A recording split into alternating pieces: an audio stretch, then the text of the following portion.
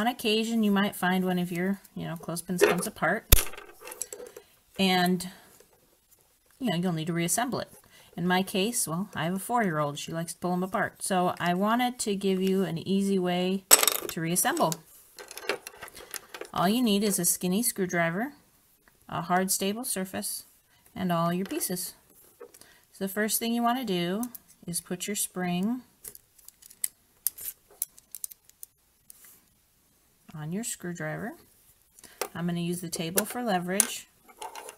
And what I'm going to do is I'm going to push open this pin a little bit to make it easy for me to put my side in.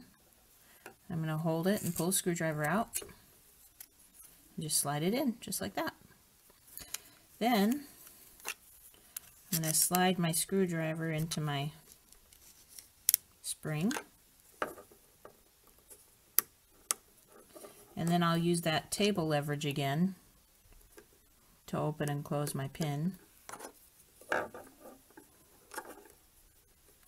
going to open it enough I can slide my side in, hold it, slide your screwdriver out. That's why you need a skinny screwdriver, so it actually will fit.